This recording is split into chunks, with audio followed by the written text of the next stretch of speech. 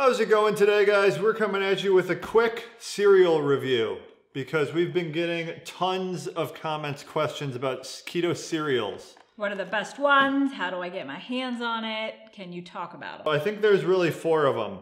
Yeah. And I'm not naming names, but a lot of these sites, I'm positive they have fake reviews on their website. I don't know, have I tried all these? Cereal School is reformulated. We haven't tried the reformulation. These 2 are the ones people are asking about the most. This is one that we have actually bought before, and I enjoy it quite a bit. Multiple times, yeah. It's very good. Ingredients are not the best. And this one we've actually bought multiple times too. But they've reformulated it as well, and so the macros are slightly different. We've never bought either of these. No, they were sent to us. Bought. So first off, prices. For 24 bags, this size, $50. And is one bag a serving? Yeah. Okay. So that is 24 servings. Pretty much a fortune.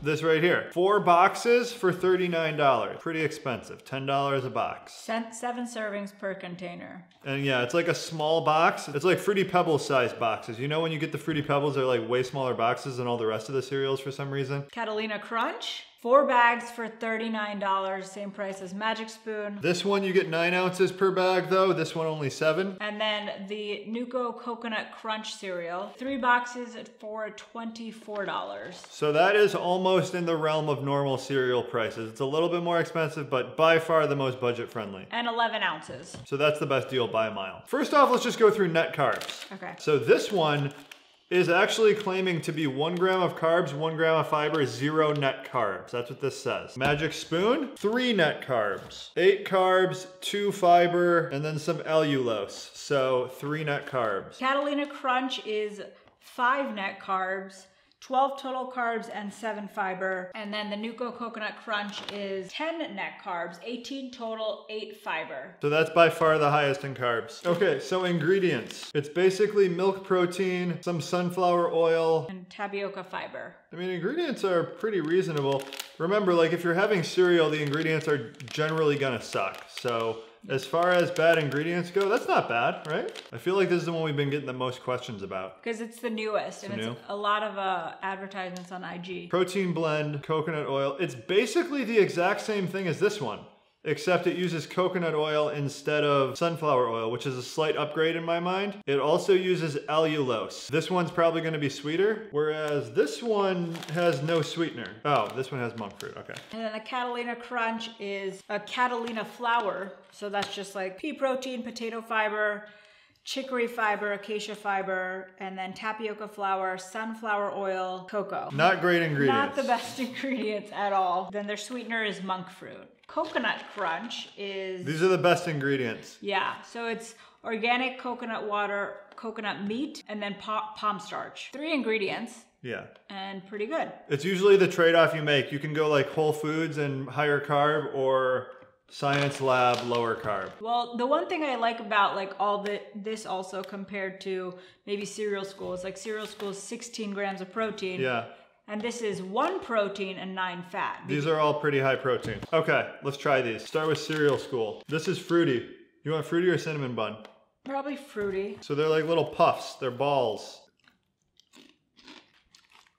Not overly sweet. Not overly flavorful.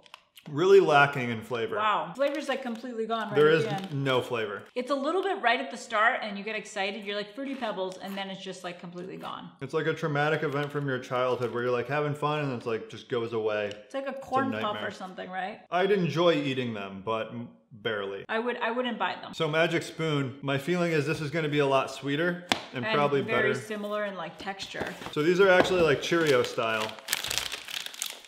And they have 4 flavors. These smell really fake and like artificially. And this is frosted flavor. So a lot sweeter, a lot denser right off the bat. A lot better. It is almost like Frosted Flakes a little bit. Wow, it's really fake tasting at the end. Do you get that?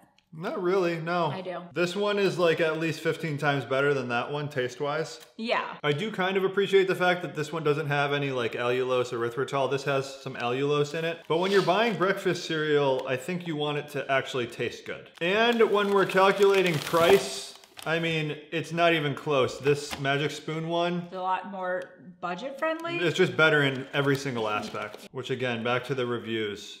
on the website. Look into those, guys. And then Catalina Crunch. Catalina Crunch. They have 3 flavors. We got all 3 on deck right here. Just to take you through my life, after dinner sometimes I will have a serving of this because it is kind of habit forming though. But just to like sit in front of the TV and slowly just like, I like to suck on the cereal, pause. But it tastes good and it's just like enjoyable because there really isn't anything for keto that you can eat over the course of like 20 minutes while watching TV. Like you could with like popcorn or pretzels. Yeah. So that's where this stuff comes in. Again though, the ingredients and the macros, not as good as either of these two. It's very subpar. And they have 3 flavors. They got chocolate, they have waffle, and they have cinnamon toast. They're all pretty good. You can get a variety pack, that's what we get. But do you hear that crunch? Yeah, the crunch. Is it better than this taste-wise? Yeah. More flavor, not as much sweetness. There's no fake taste with the Catalina Crunch. Yeah, this one, the predominant flavor is just sweetness. This one actually has some flavors. A lot of flavor. If you're actually looking for like that crunchy cereal, this is just crunchier as well. Price and taste, this one would be my favorite. This one, if you're really looking to recreate your childhood, like this is childhood breakfast cereal. Because they have like... That's not as much. They have like the fruity, I think, version. They have the cinnamon version. So they have like the fun childhood ones. Finally. This one's good if you want to pretend you're recreating your childhood cereal, but in like a really bad, healthy way. So that's when I would get this one. I would never get that one. I just wouldn't recreate my childhood. And then we have the final one, which is the Coconut Crunch. So again, best ingredients, highest carb. So this one has no natural sweeteners or sugar alcohols, anything like that. It's actually just sweetened with coconut meat and coconut water, yeah. So like real sugar too, but it's, you know, from a whole food source. It's really good, but it is really just like coconut flavor. It's so delicious though. I like it. If you like coconut, like you would love this. If you don't like coconut, you're not going to. It's almost just like coconut flakes, but with a little bit of more sweetness. In terms of price, like the best bang for your buck. So overall, if I had to rank them, it's tough because... It's personal, first of all. It's definitely going to be personal. I mean, it's not personal. This one's for sure number 4. Like, no one could disagree with that, I think. What are you going number 1? I mean, are we just going off of taste? Just the whole package. I feel like I'm still going Catalina Crunch as my number 1. I think I'm going with this one too. It's so hard because... It has the worst ingredients though. So I'm really just going off of taste then, I think. But, okay, so another thing you should consider different from us is, are you eating this every single day? Because then maybe like if you're feeding your kids or something every single day too, Magic Spoon could be a better option because it is very sweet. Oh, if you're feeding someone who lost their taste buds in a horrific accident, you maybe could go cereal school. So yeah, personally, I'm going Catalina Crunch number 1 and then Magic Spoon number 2. I think I might go with that one number 2. Yeah, I wanted to say that, but it just is a lot of carbs. They recently reformulated it, right? Yeah. So it's more carbs now? Yeah. But before, that was for sure number 2. For sure, this was number 1 before. Now I would say this one, Magic Spoon, is pretty close with that. Yeah, these two are on par. A little more carbs and way better ingredients.